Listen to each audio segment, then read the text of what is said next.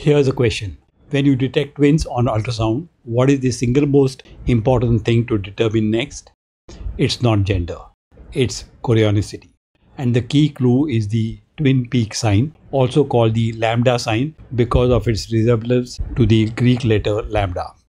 The twin peak sign refers to a triangular projection of placental tissue that extends between the layers of the intertwin membrane at its base, forming a shape like the Greek letter lambda.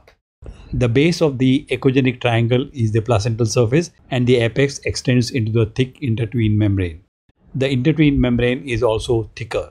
This appearance indicates that the pregnancy is dichorionic and diamniotic, that is DCDA, meaning each fetus has its own chorion and amnion.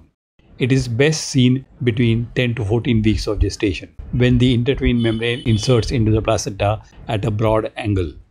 To identify this sign confidently, use a high-frequency transvaginal or transabdominal probe, focus on the membrane-placental junction, and a broad-based echogenic wedge of tissue between sacs is the lambda sign. It is simple, visual, and highly reproducible.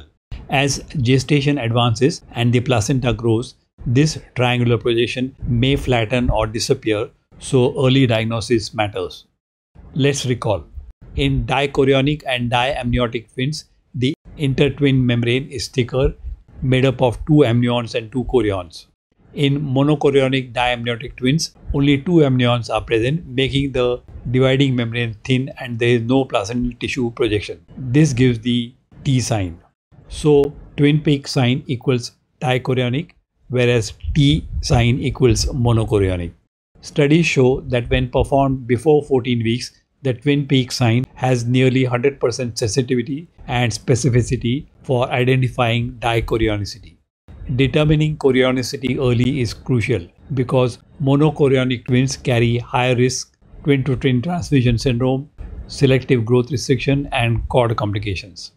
In summary, twin peak, that is lambda, equals dichorionic and diamniotic. Check early before 14 weeks. Remember, recognizing the twin peak sign early helps ensure optimal monitoring, safer outcomes, and smarter obstetric decisions. For more insights into early pregnancy ultrasound markers, subscribe to my channel and stay tuned.